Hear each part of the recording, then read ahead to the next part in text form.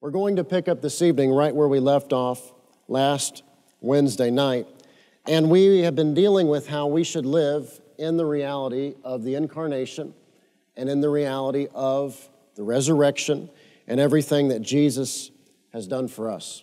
And we left off last Wednesday evening dealing with how we should pray accordingly. And we ended with 1 John 5 and verse 15, which says, "And if we know that He hears us, whatever we ask," and of course, when we read that word ask, we think of presenting a petition or a request. And there is a prayer that is a prayer of petition or request. But the word there for ask is actually ateo, which means demand. Now, as we learned last Wednesday night, that doesn't mean that we demand in a prideful or arrogant or in an abusive way. What it means is that it's whatever we demand as our rights and privileges under the new covenant, knowing who we are in Christ, knowing all that He did for us, knowing who we are in Christ, knowing our rights and privileges. And if we know that He hears us, whatever we demand, we know that we have what we have demanded of Him. Whatever we demand as our rights, as our privileges under the new covenant. So we're to know and live in the reality of the incarnation and the resurrection, and we are to pray accordingly as the sons, as the daughters of Almighty God. We're to also walk in the reality of the indwelling presence of the Holy Spirit. And the last few Sunday mornings, we've been learning about the Holy Spirit. Turn to John 14, beginning in verse 15. As I said a few Sunday mornings ago, the Holy Spirit is the one who is here with us. And He fills us, He indwells us, and we ought to live as if that is a reality in our lives. John 14, beginning in verse 15, "If you love me, you will obey what I command. And I will ask the Father, and He will give you another counselor to be with you forever, the Spirit of truth. The world cannot accept Him because it neither sees Him nor knows Him, but you know Him, for He lives with you, and He will be in you." So He lives with us. He's the one that is here with us. Father God is in heaven. Jesus, the Bible tells us, is seated at the right hand of the Father. So the Holy Spirit is the one who is here with us. But you know Him, for He lives with you and will be in you. And that's why how we live as Christians matters. That's why when Paul wrote to the church at Corinth, and Sunday, my father said Sunday's message was going where angels fear to tread. But when Paul wrote to the church at Corinth, it's why he dealt with the reality that what we do with our lives, with even our bodies, matters, because He indwells us. But you know Him, for He lives with you and will be in you. So He is with us and He is in us. Say, He is with me. He is with me. Say, He is in me. He is in me. Say it again. Say, He is with me, He is with me. and He is in me. He is in me. So that's not just when we're in church on Sunday morning or on Wednesday night, or even when we're in a situation like this, watching from home with the family, wherever you are, wherever you're living. He's with us all the time. He's with you in the car, the way to work. He's with you when someone cuts you off. He's with you when it's a great day. He's with you when it's a challenging day. He's with us at all times. And so we have to live mindful of that reality, that He is with us and He is in us. And that ought to affect what we say, what we do, how we think, how we treat one another.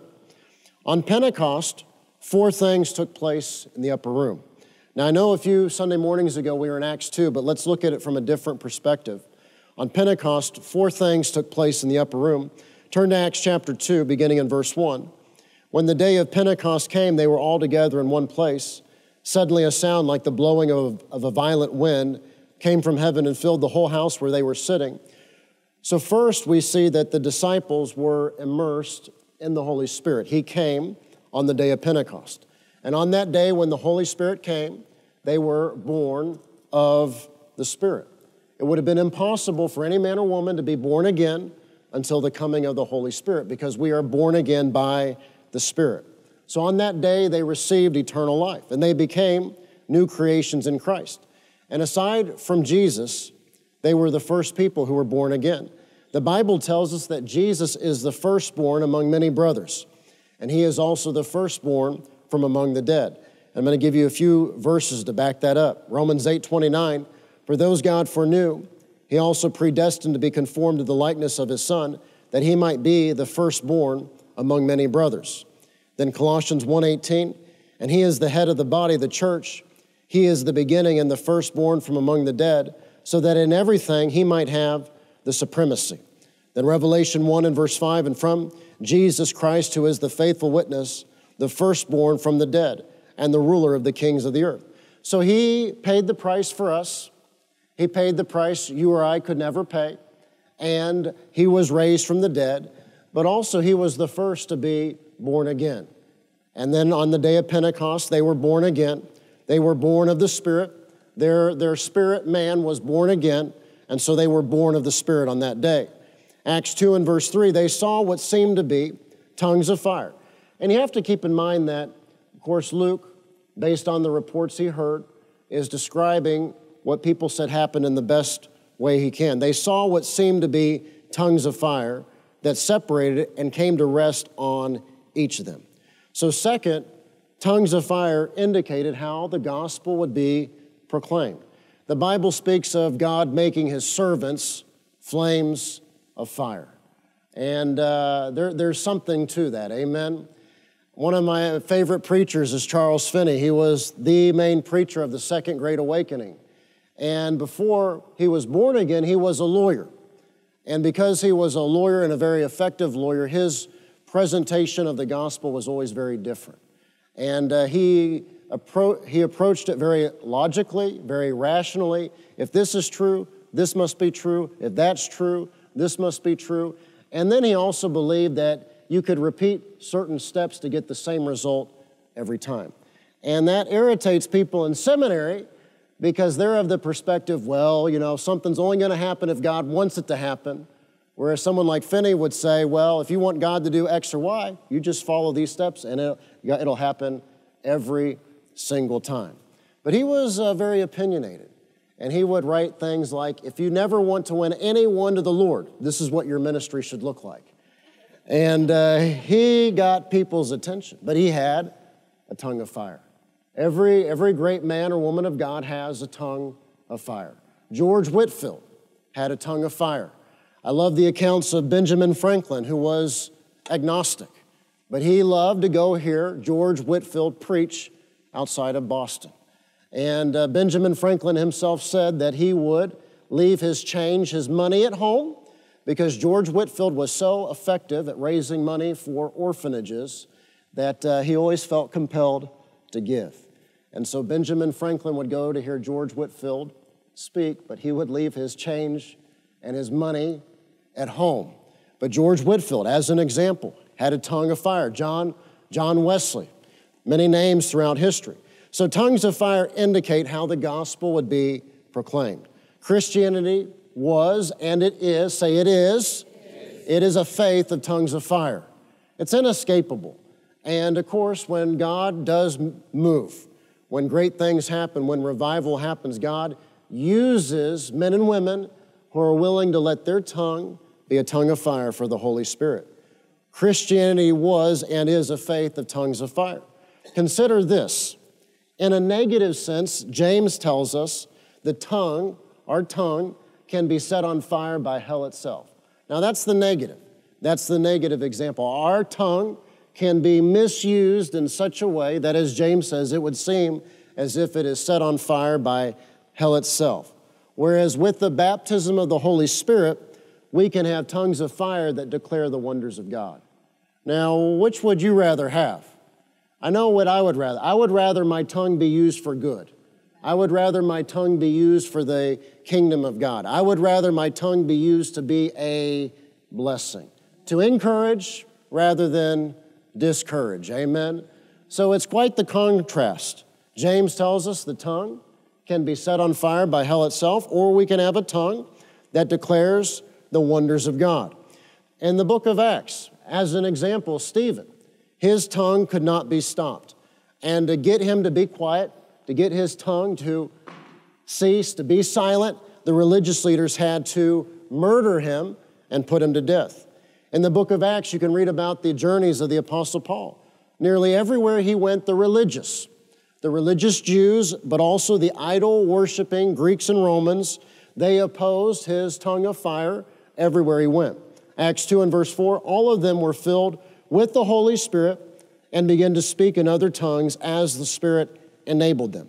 Or, the King James, I think, is great. It says, as the Spirit gave them utterance. So they spoke as the Spirit gave them the utterance. And again, in receiving the baptism of the Holy Spirit, you have to keep that in mind. The Holy Spirit is not going to make or force anyone to speak in other tongues. So we speak, and He gives us the utterance. And the last 2 Sundays, we've dealt with tongues and what that means biblically in the book of Acts, 1 Corinthians 12 through 14. So I'm not going to get more into that this evening. Third, they were all filled with the Holy Spirit. They were filled. They weren't just, it wasn't just a small experience. They were filled. And the Holy Spirit could not fill them until they were new creations. Now, how would I describe being filled? It means to be immersed. It means to be immersed the entirety of your being. To be filled to the full, to be filled to overflowing. It's the difference between sticking your foot or your toe in a pool versus jumping in. That is what it's like to be filled. Fourth, they all spoke with other tongues as the Holy Spirit gave them the utterance. So they were filled and they spoke. Now they were born again and they had received eternal life and they were filled with the Holy Spirit and they now had the evidence of that, which is speaking in tongues. And they had the one who raised Christ from the dead living in them. He lives in us. Say, He's with me. Say, He is in me. Say it again. Say, He's with me and He is in me. And that's true no matter how you feel. And again, the presence of God is wonderful. There's nothing like feeling the presence of God, but we walk by faith, by the Word of God, and not by how we feel. And there are times in prayer and worship that are very sweet and very wonderful, and we sense the presence of God. And then there are days that they're just not like that. And we're walking by faith and not by how we feel. We're walking by the Word and not by how we feel. And so no matter how you feel, He is with you and He is in you. And, when you're cold and you got all these circumstances going on, you may not feel very spiritual, but if you'll get quiet, who's still with you? And who still is wanting to speak to you and give you counsel and give you wisdom and maybe tell you that something you're about to do isn't the best idea you've ever had? He's with us and He is in us at all times, no matter how we feel, no matter the circumstances. And He wants to lead you. He wants to guide you. But again, as I shared a few Sundays ago, we have to cooperate. We have to be willing to be led. He's not going to force us. He's not going to make us. He's not going to make us do what's right. He wants to work in you. He wants to work through you. Say, He wants to work in me. He wants to work through me. And it's for your good, but it's also for the good of others, that they would become believers in the Lord Jesus Christ and that their lives would be changed for the better. He wants to work in you and through you. So it's important that we be filled with the Holy Spirit, but it's also important that we live mindful of the fact and the reality that He now lives in us. 1 John 4 and verse 4, you, dear children, are from God and have overcome them because the one who is in you, say, He's in me, He is greater than the one who is in the world. So He's in us. And because He's in us, we overcome. And you might say, Austin, what are we overcoming? Whatever's going on, amen? Whatever the circumstances are, we are overcoming because He's in us. Philippians 2 and verse 13, for it is God who works in you. Say, He's working in me. And again, you might say, I don't feel like it. Again, we don't walk by how we feel. We walk by faith or by the Word of God. For it is God who works in you to will and to act according to His good purpose. So we're born again. We have become His children. And now God, by the Holy Spirit, has made His home. He is His dwelling. He has tabernacled among us. Now He has tabernacled in us. He's with us. He's in us. Say, He is with me, and He is in me. And it's a challenge to live accordingly. And that's why Sunday we'll be dealing with living by the Spirit and not by the flesh. Because again, we live in this world, we have our sin nature, and so the default is to live by the flesh and not by the Spirit. And so it is a daily challenge, it is a daily discipline to live by the Spirit, not by the flesh. We'll deal with that Sunday. John 14, verse 23, Jesus replied, "If anyone loves me, he will obey my teaching. My Father will love him, and we will come to him and make our home with him." And I love that. We will come to him and make our home with him. Go back to the very beginning, to Genesis. See it at the very beginning in Genesis. Let us make man, humankind, in our image. And here, we will come to him and make our home with him. Father, Son, and Spirit. He who does not love me will not obey my teaching. These words you hear are not my own. They belong to the Father who sent me. Then Romans 8 and verse 14, those who are led by the Spirit of God are sons of God. Those who are led by the Spirit of God are sons of God. Now, of course, I read my father's letter this past Sunday, encouraging Dr. Betty Price because her beloved husband, Fred Price, has gone to be with the Lord. And one of the things Fred Price was wonderful at is he would always talk about two sides of the coin. And he would explain that we can learn things in Scripture by looking at the opposite meaning. Those who are led by the Spirit of God are sons of God. So what's the flip side of that? Those who are not led by the Spirit of God are not the sons of God. Those who are not led by the Spirit of God are not the daughters of God. So if we belong to him, we ought to be led by him. If we are his, if we are saved, if we are born again, if we are filled with the Holy Spirit, then we ought to be being led by the Holy Spirit. It is a sign of belonging to the family. It is a sign that we are his sons and we are his daughters. We are his children. Go to the book of Hebrews. A sign of spiritual legitimacy is discipline. The Lord disciplines those whom he loves. You've heard Pastor give the example many times that when he's at the grocery store, somebody else's child is misbehaving. He doesn't do anything about it. They're not his child. Amen. And I know it's always embarrassing if your child misbehaves. Amen. So you want to get right on that and deal with that, handle that. And so just as discipline is an indication that we're a part of the family of God, he loves us, we belong to him, so is the fact that we are his if we're led by his Spirit, leading us, guiding us, directing us. So we should live in the reality of the incarnation, the resurrection, and the indwelling presence of the Holy Spirit. We should also live in the light of the reality of the righteousness that has been credited to us in Christ Jesus. So next we're going to deal with the reality of our righteousness, which is his righteousness that has been given, it has been credited to us. Now, throughout most of church history, even after the Protestant Reformation, most of the church has been sin conscious. Most of the church, and most of the church throughout church history has been sin conscious. And the focus has been on sin and sinning. Now, if you remember, we dealt with part of this on January 17th and 24th in 2 Sunday morning messages on the order of Melchizedek. And in those messages, Pastor and I said that Aaron's priesthood under the covenant, under the old covenant, under the law, Aaron's priesthood had to do with sin and sinning, whereas Melchizedek's priesthood had to do with victory and winning. And in those 2 messages, we said as believers, we've got to get our focus off of sin and sinning and get our focus on winning. But so many believers, their focus is on sin. And they say things like, well, I'm just a sinner, saved by grace. And they get into this rut, this pattern of, well, I've just been doing the same sin for the last 10, 15 years, and I'm not going to have the victory until I get to heaven. And I say nonsense to all that. You can have the victory right now with the help of the Holy Spirit. He loves you. He'll help you.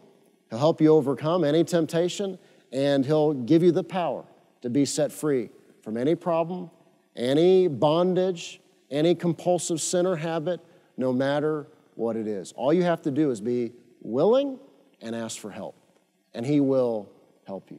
But a lot of believers, their focus is on sin and sinning. And many believers are sin conscious.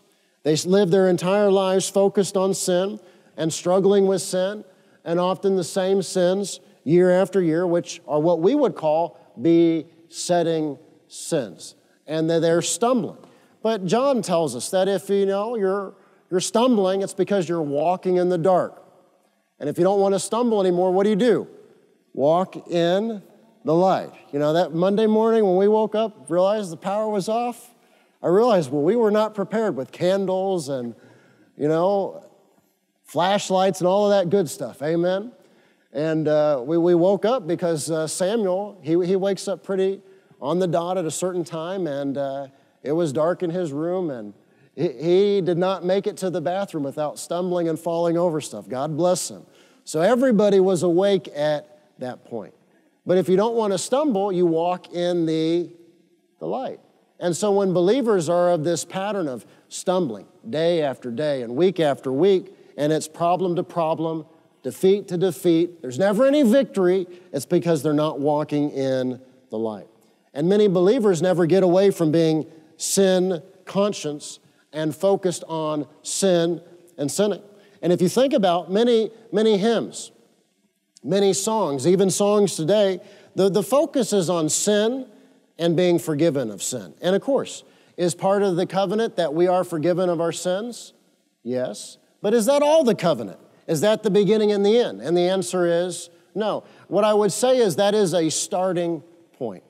But we're not going on to maturity if we stay at the starting point. But many songs, many hymns are about sin and forgiveness, or the grace to just keep on committing the same sins again and again and again. There are songs about grace, but if you read the lyrics and read between the lines, the implication is, we need all this grace because we're living a life of defeat, struggling with the same things. And there are many sermons, and the focus is on sin and sinning. And so the sad reality is many believers don't know the freedom that they have in Christ from sin. They don't know the freedom that they have in Christ from being focused on sin and conscious of sin. So you got to get your focus off sinning, and you got to get your focus on winning. You got to get your focus off sinning and get your focus on walking in the blessings of God. Let's go to Hebrews 10, beginning in verse 1. To understand the reality of our righteousness, we should all study and meditate upon Hebrews chapter 10. And all of Hebrews is wonderful, amen. Hebrews 10, beginning in verse 1. The law is only a shadow of the good things that are coming, not the realities themselves. For this reason, it can never. Say never. Never. And so never means never. So E.W. Kenyon said, there's nothing sadder than a Christian under the new covenant trying to live as if they're under the law. And it is amazing the silly things that people get into to try and be pleasing to God. And that's just one example people get into today. But the author of Hebrews says, for this reason, it can never, by the same sacrifices repeated endlessly, year after year, make perfect those who draw near to worship. If it could, would they not have stopped being offered? For the worshipers would have been cleansed once for all and would no longer have felt guilty for their sins. But those sacrifices are an annual reminder of sins because it is impossible. Say, it is impossible. It is impossible. So we have some clear-cut words, never and now impossible. It is impossible for the blood of bulls and goats to take away sins. Therefore, when Christ came into the world, he said, sacrifice and offering you did not desire, but a body you prepared for me. With burnt offerings and sin offerings you were not pleased. Then I said, here I am. It is written about me in the scroll. I have come to do your will, O God. First, he said, sacrifices and offerings. Burnt offerings and sin offerings you did not desire, nor were you pleased with them, although the law required them to be made. Then he said, here I am. I have come to do your will.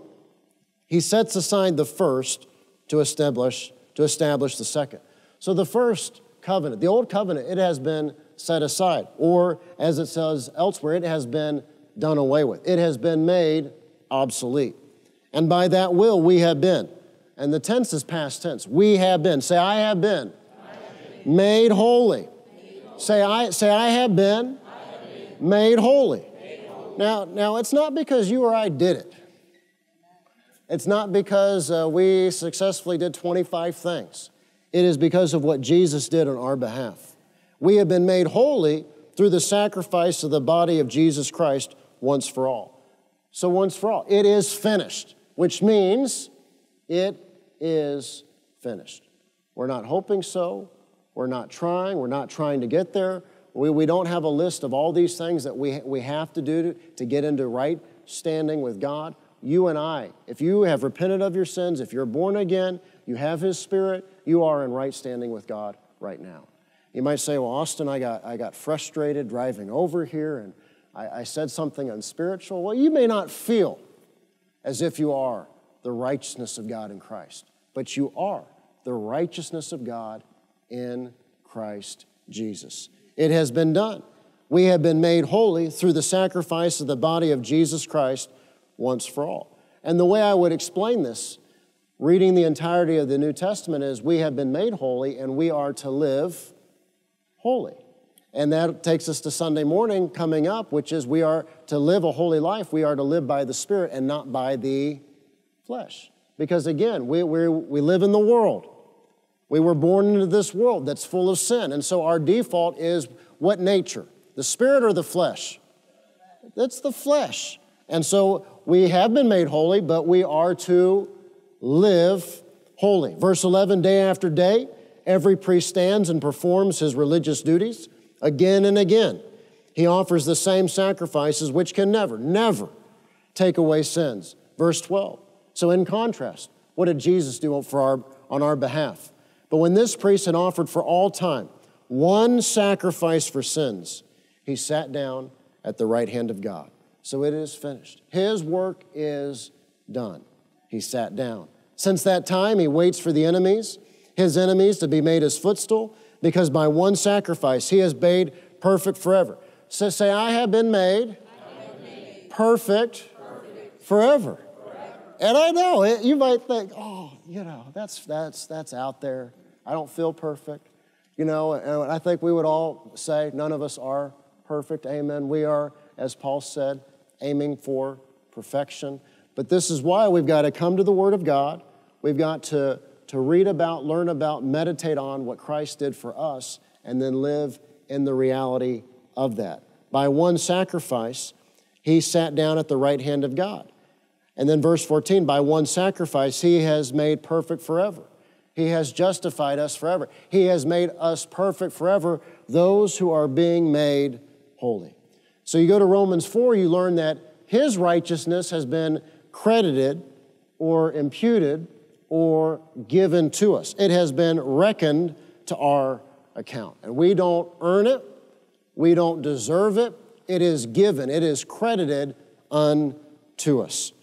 A few months ago, I went to the bank one day, made a deposit we make, and the guy there, the teller, he wasn't paying attention. He added an extra zero. And I saw the slip when he sent it back through the window, and at first I thought, praise the Lord. Then I knew that wouldn't be right to drive off, so I said something and he corrected it. Now, if he insisted, well, I guess I could say that was credited to my account, because that certainly was not the deposit that day, amen? So we didn't earn this. We didn't deserve this. It has been credited to our account. Jesus did the work on our behalf. His righteousness has been credited to us. And as it says in Hebrews 10, we have been made perfect forever. And that is what we call our justification. We have been made perfect forever. That is our justification. And we are being made holy. And what does it mean to be made holy? That is what is our ongoing sanctification. Now you might think, man, Austin's throwing out some big words tonight. Well, these are important doctrines that Christians have held for a reason based on the Word of God. Our justification is our salvation. We have been made righteous in Christ. But we don't just end with our justification. And that's why it's so great that Pastor's notes mention the Reformation, because that's what the Reformation was all about. Martin Luther was studying Paul's epistle to the Roman church, and he came to the grand discovery that we are justified, we are brought into right standing with God by faith. And so much of the focus in the Protestant Reformation was on justification, and that's wonderful because they recovered something that had been lost to the medieval church, but that's the beginning. That is not the end. And you go later in church history, and wonderful people like the Moravians and the Methodists, they discovered sanctification, that we have been justified, we have been brought into right standing with God, but we are also to be sanctified. And that, over time, led to Pentecostalism and things like Azusa, that we're justified, we're sanctified, so we can be a fit vessel for who?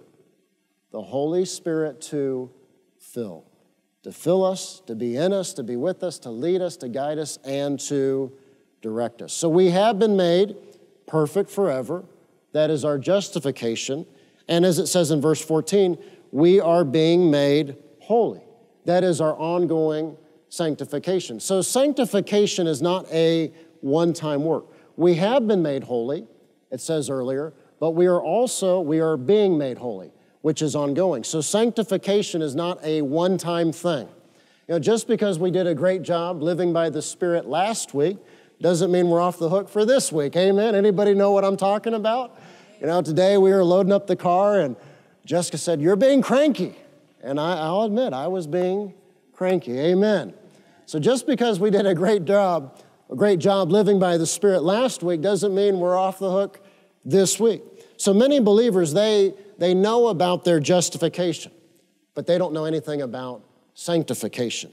And that is living a holy and righteous and pure life before the Lord, or living by the Spirit and not by the flesh. They know about justification, but they know very little about sanctification. Again, we have been made perfect forever. That is our justification, but we are being made holy. That is our ongoing sanctification.